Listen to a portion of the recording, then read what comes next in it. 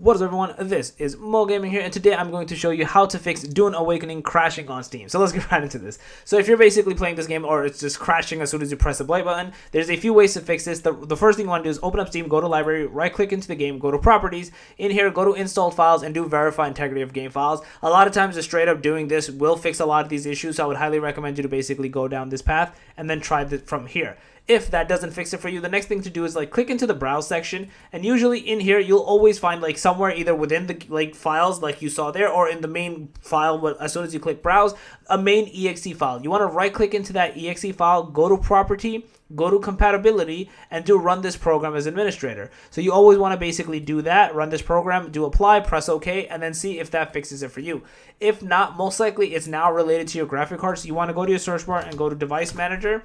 In here, you want to click into display adapter, right click into the graphic card, do update driver, and do search automatically for drivers. If this doesn't get you the update, go to Google, copy paste the graphic card name that you see here, go to Google, type that in or paste it, and then driver update, get the update directly from the manufacturer's website, install it, and you should be good to go and not have this error persist any longer. So yeah, that's basically it.